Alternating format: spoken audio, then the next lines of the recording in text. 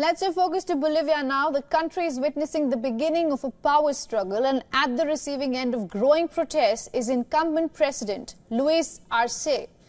On Monday, members of the indigenous community took to the streets calling for the president's resignation. Hundreds of protesters began blocking roads after former President Evo Morales called on his supporters to take to the streets. Earlier in the day, Morales and his supporters began a day-long march to the capital. The government does not take us into account.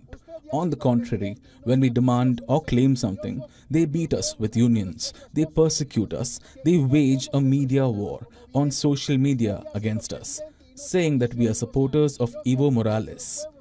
But this is completely false. What we are asking for are our rights as an Aymara nation.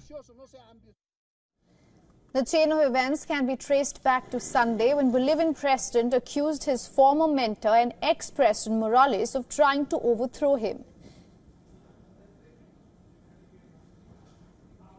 Evo, you have decided to start a march, hunger strikes and a nationwide road blockade, and you are not doing it for life, democracy or the economy. We all know that.